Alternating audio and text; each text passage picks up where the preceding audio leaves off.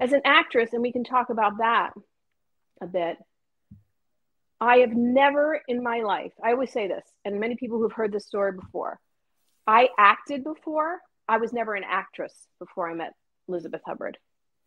There's a Love difference. that. Love that. There's a difference. I was Well, a before child Scott, actor yep, and go I ahead. did my thing. And child actors are supposed to do your lines, say your words, go home, don't ask questions. And she was the complete opposite of that. And she freed me from and showed me things about myself as an actress that I didn't even know I could do. And we took risks and we fell down and we got literally sometimes and got up again.